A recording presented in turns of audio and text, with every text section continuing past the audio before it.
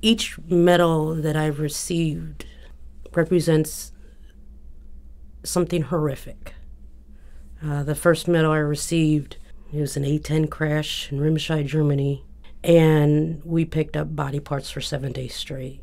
We were in the field doing war games, and we were in the armory, and Master Sergeant Williams comes running in, and he's screaming, "Get your weapons, get your weapons back together." They said there was a down aircraft, we need to be deployed immediately.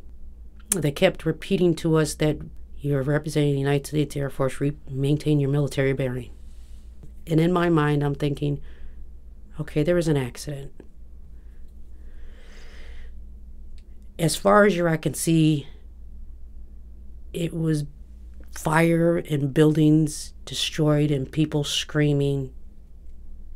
It was just, as far as your eye can see, everything was death and destruction.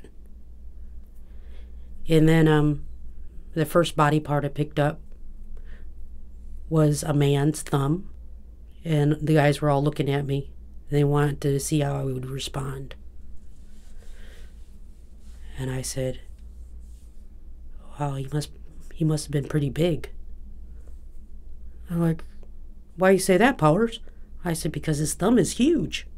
And part of you being recognized for the different things you did, you got certain honors, like you got to do certain things that not all people in the Air Force ever got the opportunity to do. So what were some of those things? I get selected to guard the Vice President of the United States, President Gore at the time.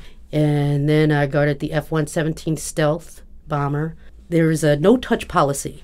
Absolutely no one is allowed to touch the stealth. And President Mitterrand, the president of France at the time, one of his colleagues went to try to touch it. And that's when we all pounced. When I guarded the F-117, it made me realize that people would kill other people just to save this aircraft. And it wouldn't matter who you are. And I think it was the first time in 4 years that I realized that there was a value to life rather than completing the mission. When it came time to re-up, they wanted to know why somebody like me that they were trying to maintain in the Air Force was wanting to get out. Because I was you tell me to do something, I'm doing it, no matter what. My mindset was so militant, and all it kept saying is, you must complete the mission. You must complete the mission. So when I asked permission to speak freely, they said, go ahead. And I grabbed my uniform, and I said, this is the reason. And they were shocked and appalled. And they said, Sergeant Powers, we don't understand. And I said, in the last 4 years, when have you seen me smile? They're like, no. I said, I thought the military was going to help me save lives. But instead it trained me to take lives. Because we're taught to hunt and kill. And so I wanted to change.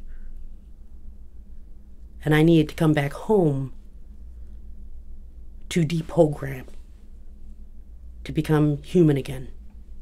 And it took me almost a decade to become human again.